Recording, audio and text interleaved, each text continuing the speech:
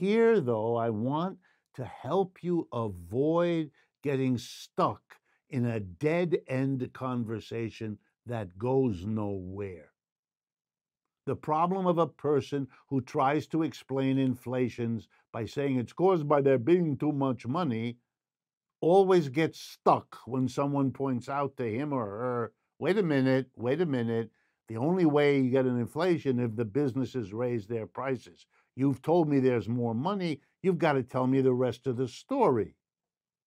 Well, I'm here too. You can't tell me the Soviet Union is a planned economy because I can show you all the markets they used. And you can't tell me the United States is a market society because I can show you all the planning done, led by the corporate sector, which you think of as the leadership, as it is in many ways, of American capitalism. Don't make use of a dichotomy that isn't there and never was. It was an ideological battle.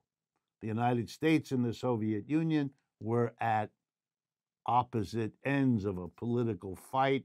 And when that happens, you tend to demonize the other side, to simplify, and to forget that we all have strengths and weaknesses, and then locate all the strength on your side and all the weaknesses on the other.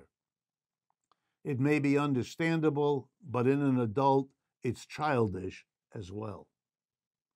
Well, then where does that leave us with the dangling question, if planning versus markets isn't how you distinguish capitalism from socialism because they're both combinations in various proportions, then let me offer you what is a much better alternative way of thinking about this, because the differences get clear. In a capitalist society, and I owe this to Karl Marx, who's the first one I know who figured this out.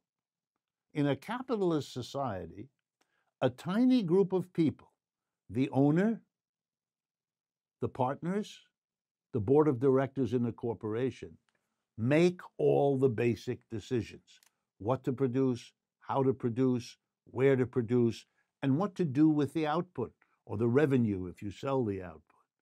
They make all those decisions. The vast majority of people in any business are excluded from those decisions. They have to live with the results, but they don't participate.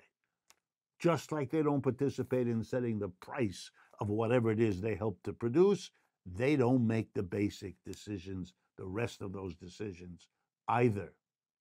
That's the uniqueness of capitalism. The alternative that socialists originally, like Marx, had in their mind was a radically different organization of the workplace, whether it's a factory, an office, or a store. It's a democratic community. One person, one vote. All the basic decisions: what to produce, how to produce, where to produce, and what to do with the revenue you get are decided democratically, one person, one vote by majority vote. It is a radically different way of organizing an enterprise. It's the equivalent inside the enterprise of getting rid of the king to run the whole society and instead saying everybody has a vote to decide on who the elected representatives will be. Whoa! That decision made about the larger society has now, the socialists tell us, to be made inside the workplace. Then you'll have a socialism and a capitalism that nobody will confuse.